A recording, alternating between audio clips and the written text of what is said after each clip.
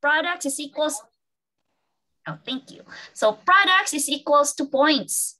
So this is the second most important thing you need to remember. And of course, the third, positive attitude. Money is not there, as you can see. It's just people, products, and positive attitude. And I know we can all achieve becoming an auto sales master and new sales master with these three. So let's start off with people first, right? So who are the people? Who are the people we considered people, right? People we need. Those are customers. Okay, what is that open close parenthesis? Oops, okay. Before I do that, so customers are actually equals to partners. There can be active or inactive customers, right? So when signing up people, we need to focus not just the quantity. So regardless how many people, number of people you sign up, you can sign up 50 people, 100 people. If nobody's buying, so sales mastership is out of reach. So it's very important. So for us to get to know more about the customers, you know, Rebecca Wong has been emphasizing know your partners, know your customers, right? All the Star Masters and all other masters have been emphasizing about this. There is what we call VOC or voice of customer. In the food manufacturing industry, this is very important for them to be able to come up with what product they want to sell in the grocery store, similar to our shopping, online shopping mall, right? So I want to ask everybody, voice of customer, because all of us are customers. For us to buy products, or when you buy products from the market, what do you consider before you buy products? What's important to you? Anyone who wants to say what's important to them? Sharon Rose, Master Olivia Galang. What's important to you? What do you consider when you buy products from the market or even from Atomy, from grocery stores? Sorry, can you unmute? Okay, may I request? Okay, I'll request to unmute. Quality. Quality. Okay, that's good. Yeah, that's true, right? Quality. What else? Fresh. It has to be fresh, vegetables, right? It has to be fresh for sure. What else do you consider? How about you, Christy? Price.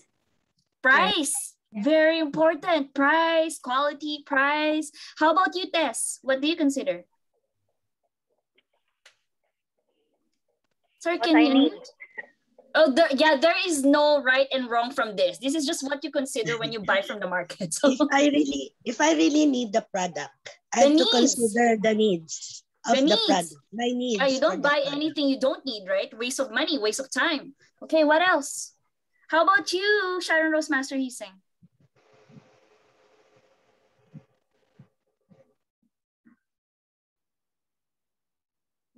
I consider like if the product is something new.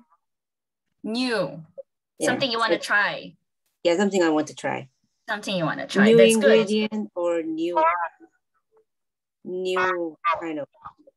Yeah, because when you love a brand, they come up with something new. You're very excited. You still want to try new design, new features. You know, in a car, especially when you buy new cars, now they can park on their own.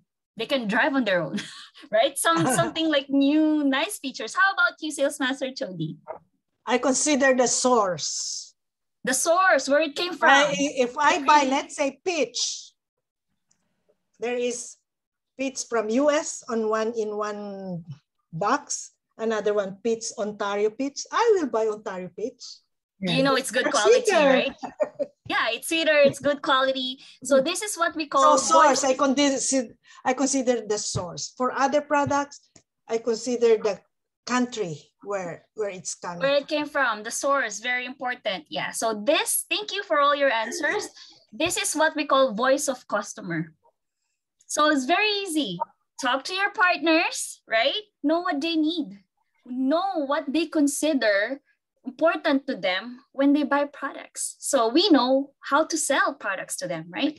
So you mentioned about cost, the price, very important, quality, service. This is very important too, service or accessibility, right?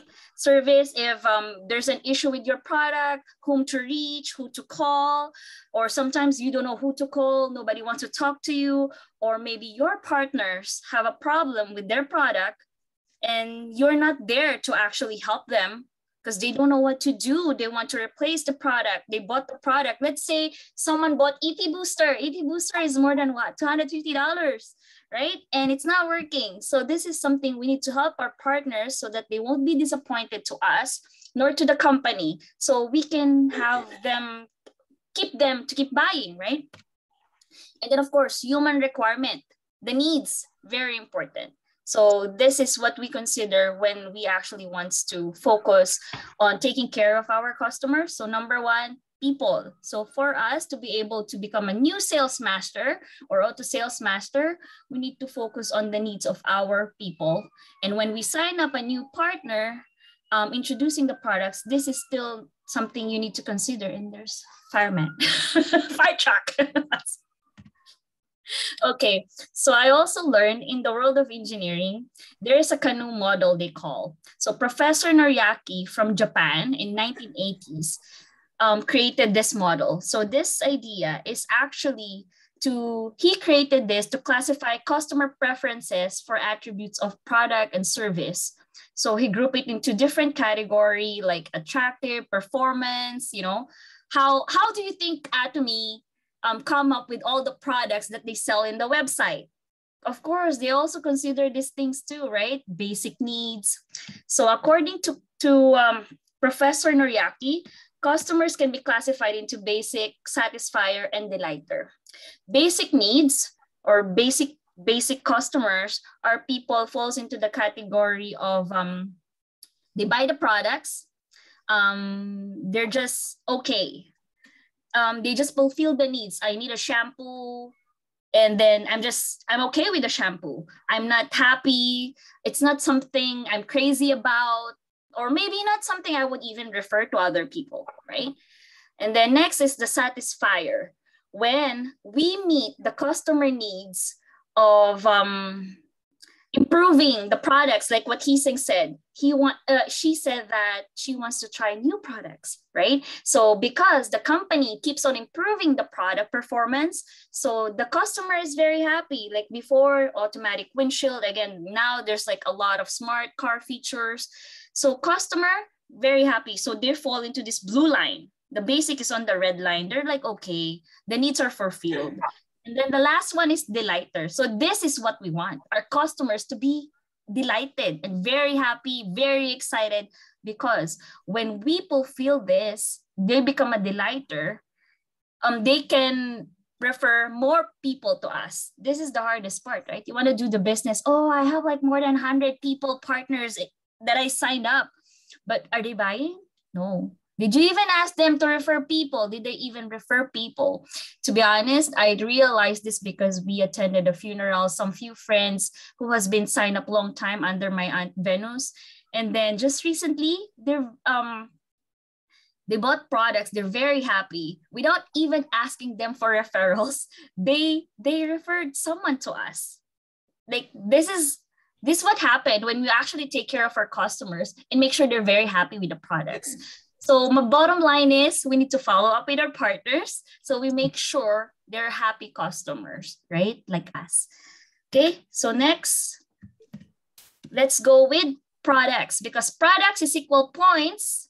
So most important thing to do is to know your products. What do you think is the best thing to do for us to know the products? Use it. Use it. Use it. Use it. It's so hard to sell a product that we have not used because we don't have experience. Okay, let's just say, for example, me. How can I sell Sopalmeto if I'm not using Sopalmeto, right? So what I did, I bought it for my dad, right? Or I attend meetings. I give it to my Uncle Paul. I told Leia, tell your husband to use this. Then maybe my other family members can actually give some feedback to me regarding the product if I'm not the one using it, right?